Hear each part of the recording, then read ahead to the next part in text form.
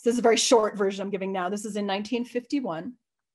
And His Holiness and the Kashag, right, basically sent Ngapa Ngawang Jigme as a delegate to lead the negotiations. Under duress, right, while in Beijing, he and the delegation were forced to sign using stamps that had been basically forged, right, by the Chinese government. The Dalai Lama ended up kind of saying, no, this wasn't a legal thing. You weren't supposed to do this. But basically, it's called the 17-point agreement, ended up going into operation with the Tibetan government, hoping that the Chinese would kind of do the right thing, that they would honor certain proclamations that were in there, such as that, you know, His Holiness will retain his powers, Tibet will be governed by Tibetans, the Chinese will be respectful. And again, I'm kind of paraphrasing here, but there was enough leeway in there that the Tibetan government thought perhaps we can make this work. Unfortunately, that was a geopolitically naive, right, sort of thing. Also at the time, again, we're in the Cold War. This was a time in the world where no country was really going to come to Tibet's aid and to pick a fight with China, which then would have drawn the Soviet Union in. So it was a really bad time. Also, the Korean War was happening. So basically, the Tibetan government tried to cooperate with the Chinese. The Chinese did not uphold their promises. They continued to take over Tibet, to displace any Tibetan actual, right, sincere involvement in governance, as well as continuing to oppress, different villages and monasteries, especially, religion.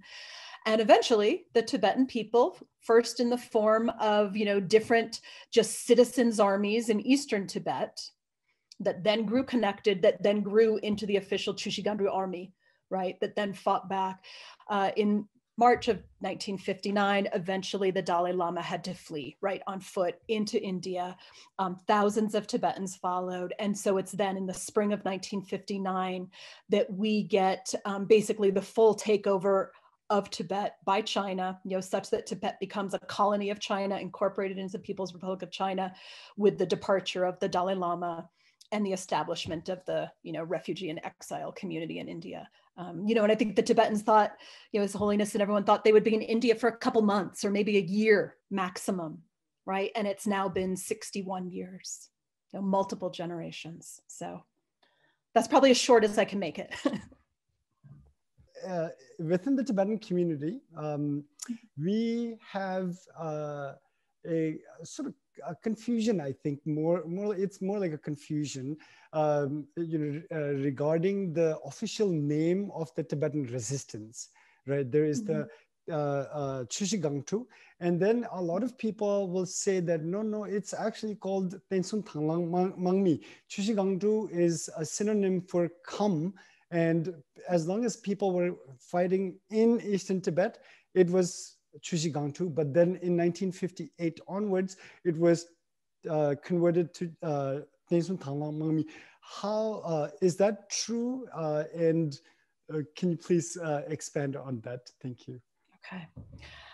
As I understand it, which is, as the veterans taught me, it's actually in the reverse.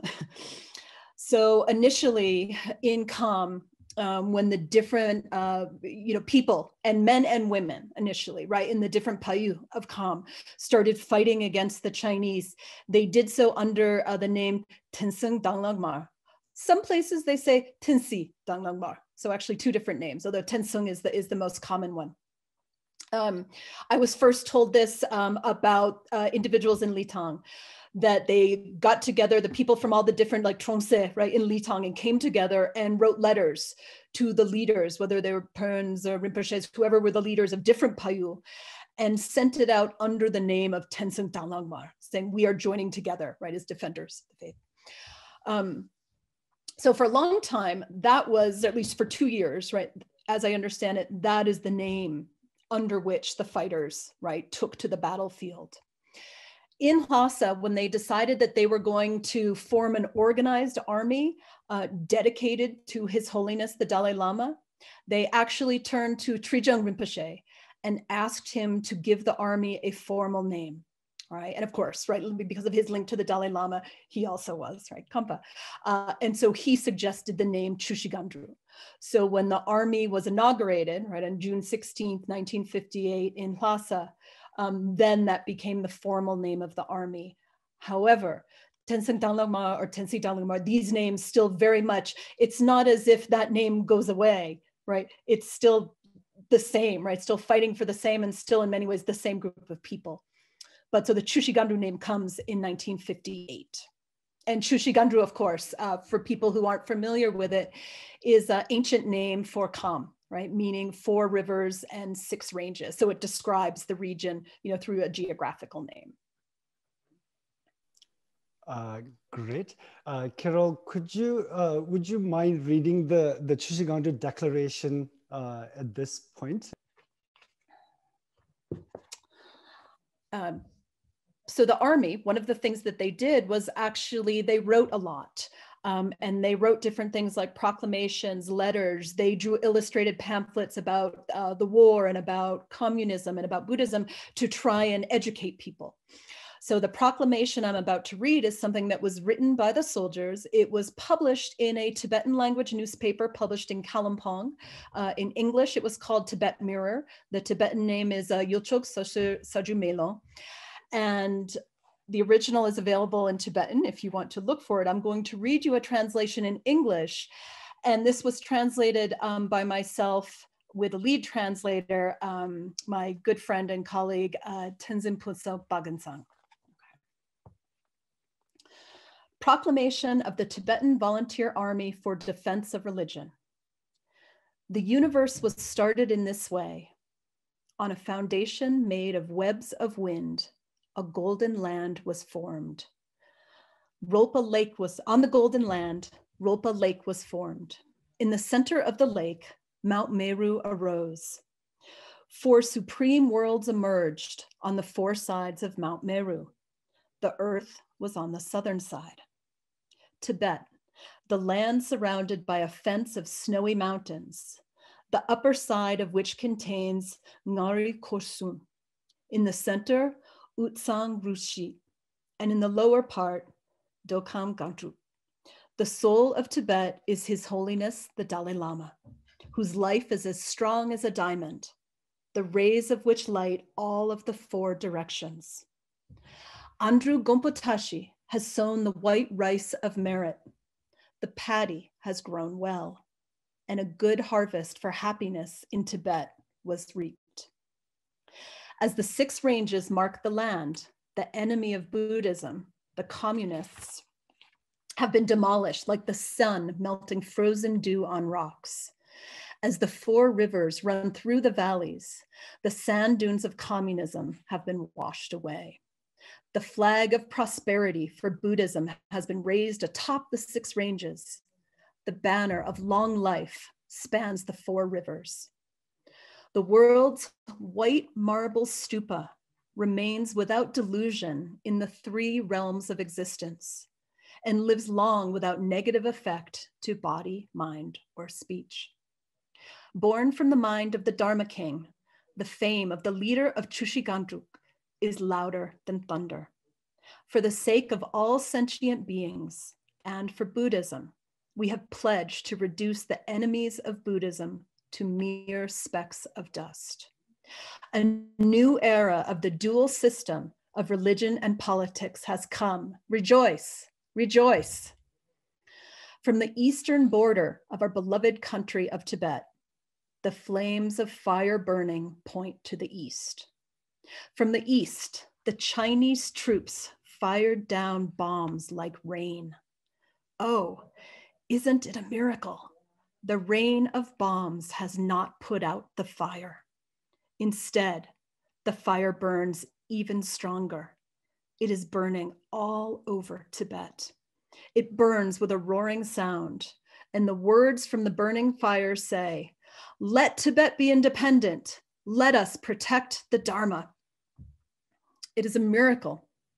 The fire gets stronger. The glory of the burning fire spreads around the world. There is a reason why the fire gets stronger. The wind of support for justice blows from all corners of the world. Now is the time for those with faith in Dharma to stoke the fire. This fire is the very foundation of the Dharma's own fire. It cannot be put out with the rain of bombs. It cannot be blown out by the winds of deceit. Now stand up, people of Kham and Utsang, Tibetans who share the same flesh and blood. Now is the time to stand up. Stand up for the independence of Tibet and Tibetan Buddhism. And this is signed from the Information Office of the Volunteer Army for Politics and Religion, 10th day of the second month, Earth Pig Year, 1959. Looking at the Tibetan issue from an outsider's point of view, you know, Shimla agreement, I think that's where everything got messed up. Like, you know, for India, for China, for Tibet, for everybody, that's where, you know, everybody messed up. Like that's also, as far as I know, that's also when the British first coined the idea of an inner Tibet and outer Tibet. Like, I don't know what's wrong with these colonial mentality. They just want to separate states, like, you know, wherever they go, they just like, boom, boom, like, you know, so, and then I think that actually idea got into the communist, you know, when they started talking about the autonomous Tibet and, you know, like the Tibet prefecture.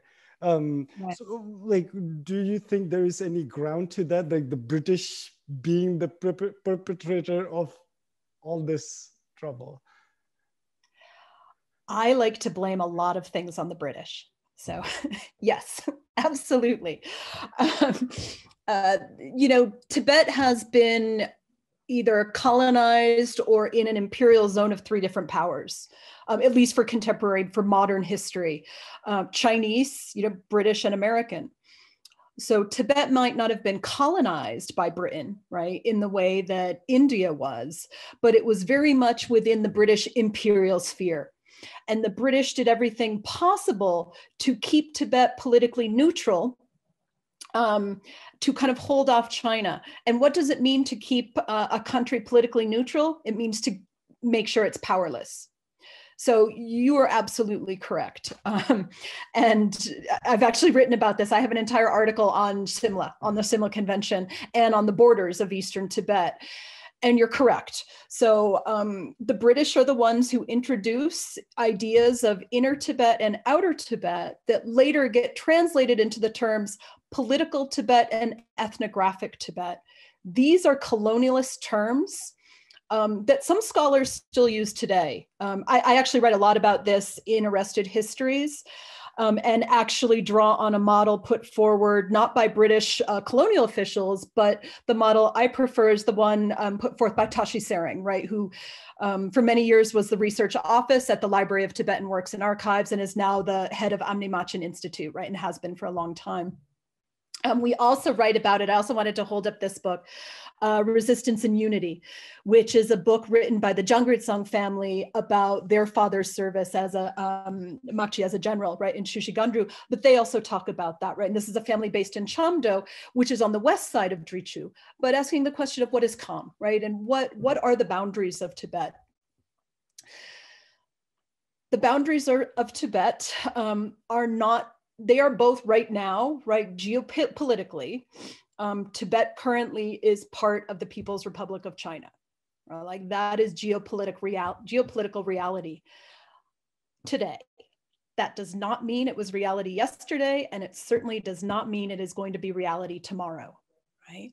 And so the future of Tibet, including what Tibet's cultural, political, religious boundaries are, is something that should be determined by the Tibetan people, right? And not put forward by either British, imperial officials in 1913 or Chinese colonial officials, in 1962. And certainly not by anyone else. So one thing we do know about empires, right, is that empires don't last forever. Some seem to have longer duration than others, but there is none that appears to have lasted forever, right? The British were in India for a very long time and are no longer there. So, what the future holds for Tibet remains to be seen, but it is not only ever going to be a future in and of China. So just like Shishigandu is a arrested history in the context of Tibetan history is arrested history in the context of the world politics, maybe. Yeah.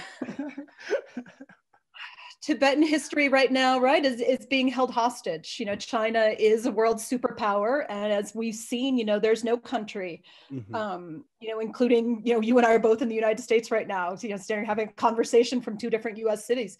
The United States does not stand up to China in a way that fully benefits Tibet. No country does. But again, right now will not always be like this. So there has to be, I feel, a hope for the future. So these three questions, like, what is the danger of Tibetan story being told from an outsider's point? Is there anything that we as Tibetans owe to the CIA? And then what do we say to those people who claim that, His Holiness is under CIA payroll? Okay. I'll try and take those in the order you asked them.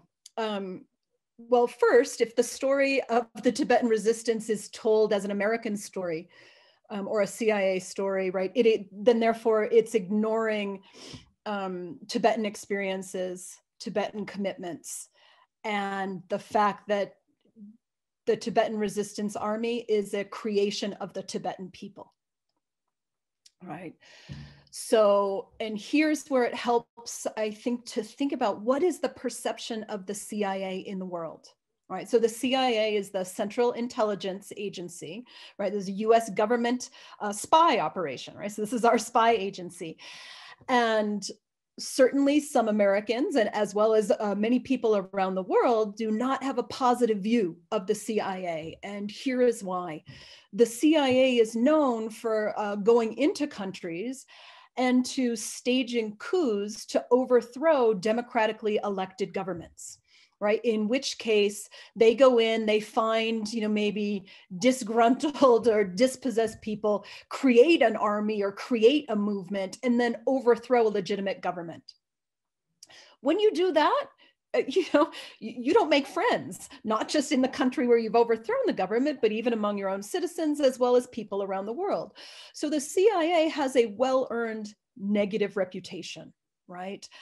As not just controversial, but also as unethical, right? As an unethical body acting in the world to make the world safe for US political and business interests, right? So the interests of the CIA in general are those of America and not of the country in which they're intervening. The case of Tibet really stands apart. It is a different story. And so actually, in addition to all of the Tibetan veterans with whom I did conversations and interviews and research, I also did research and conversation with retired CIA officers and agents who worked on the Tibet program. And what they told me was that the Tibet operation was different from any other operation they worked on, in the rest of their time with the CIA, because the Tibetans had their own cause. They existed as a movement, as a resistance force, well before the CIA ever got involved. And so they had a relationship of mutual respect between them. And so if you tell the story just from the American perspective, you miss out that very important Tibetan side of the story.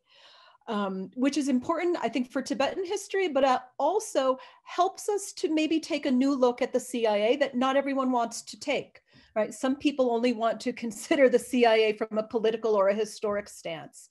They don't want to consider that the CIA is also composed of actual people, some of whom entered into real relationships of friendship and even love, right, with the Tibetan soldiers with whom they served. That challenges things, that changes, the critiques you want to make of the CIA. It qualifies things in a way that can be awkward for ideological politics.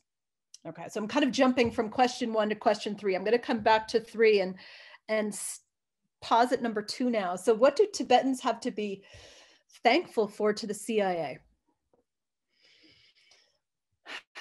Well, the US government did offer some help to, to Chushigandru and to the Tibetan exile government in a time of real dire straits. And there was some true humanitarian initiative in there. There was also a lot of anti-communist, reasoning and logic behind that. And here's where I want to draw a distinction between the highest levels of government. So say the people, in Washington, DC, in the White House, or, the Pentagon who are making decisions, or Langley, where the CIA office building, versus the men on the ground, right, who actually lived in the secret training camp right here in Colorado with the Tibetan soldiers, right? That's two different levels of interaction.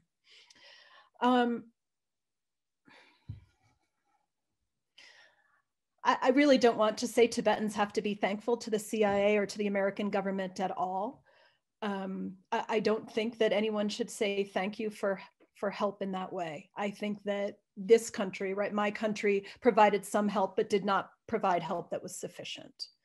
And I wish that we had. I wish other countries had joined in to say, this is not right.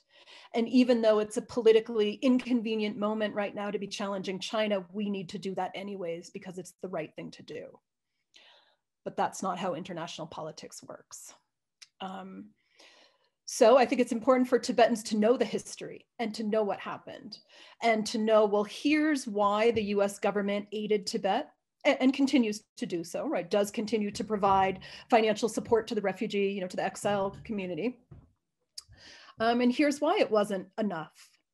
And here are the demands we can now make, including those now thousands of Tibetans who now live in the United States as citizens, and can now not just run for public office, but can go to the offices of their elected representatives and say, I'd like to have a conversation about this as your constituent, right? So I think it's less about thank you and more about continuing the work together.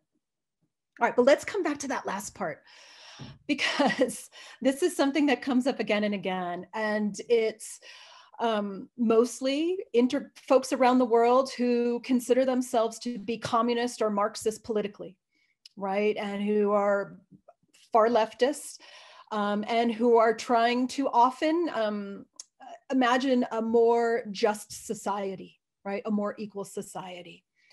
Unfortunately, the adherence to that sometimes goes with a misrepresentation of actual history, right? And instead you get a celebration of China as now the world's remaining communist state with any power, real power in the world.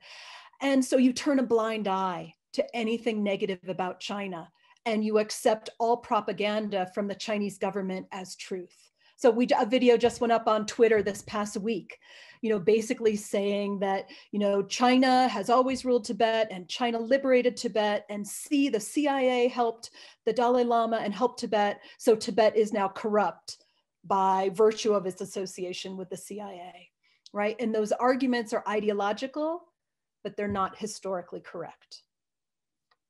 And so I think what happens, how do you fight ideology? I think you fight it with history, right? And you adhere to, historical fact. I have one last question for you. So again, going back to your book, as much as I loved, absolutely enjoyed reading the book, there were times, I found it just a little bit difficult to write. And I think, that's because of your ethnographic and anthropological background, shining. I found out that you are working on a Pangdatsang book on Pangdatsang. I wish it is not going to be as anthropological and ethnographic as Arrested Histories, and also B, who is Pangdatsang briefly? Yeah, okay.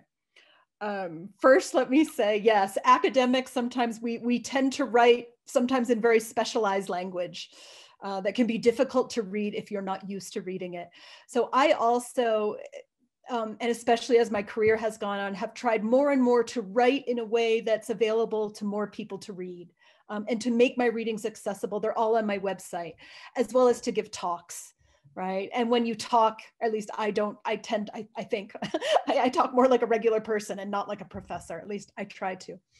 Panditsang family, very quickly, are a fascinating family who in the span of one generation went from being an important regional trading family in Kham to the wealthiest family in all of Tibet and one of the most powerful. And so this is from 1900 to 1950s, basically. And so my story is about the rise and fall of the family. And their fall didn't just come, however, in 1950s with the advent of Tibet becoming part of China. It happened in exile through a conflict with Jalutundub, right, with His Holiness the Dalai Lama's elder brother. And so this family also gets not so much erased from history as eliminated from Tibetan society. I call it a social death, right? They're kind of, the word's eluding me now, but they're basically removed from society. And so telling the story of how does this family go from being favorites of the Dalai Lama, you know, the wealthiest, most successful family, to all of a sudden falling really, really, you know, low and living without their name for a long time. So I am writing that book. I've written several articles about the family, but the book is forthcoming. And I thank you for the encouragement to write it in for regular folks like us. Yes, please. No, but then again, I mean, you know, I did learn a lot about, like, I mean, you know, I like reading academic books. So being a storyteller, being sort of involved in the filmmaking, you know, like we don't like these like big academic words, you know, we just want to be able to like express our emotions. Like, how do I do that, you know? But then no, again, you know, yeah. I will say Russian Histories, Tibet, the CIA, and Memories of a Forgotten War. Amazing, amazing story. Thank you so much. And congratulations on the success of this book. You know, to my viewers, I will absolutely recommend reading this book, not just for the history of Tibet, you know, but to enjoy the read as well, and as well as meet these historical people. I am so sad that we're not able to talk about Lobsang Tinle really, like, you know, but then I really hope that we will be able to meet again on the Kendra Palden show and, you know, continue on our conversation. Yeah, very good. Thank you so much for having me, and to everyone who's tuned in. It's really my honor and my pleasure. I feel very lucky to be trusted with these stories and to try and do them justice by sharing them with the world. Thank you, Karev.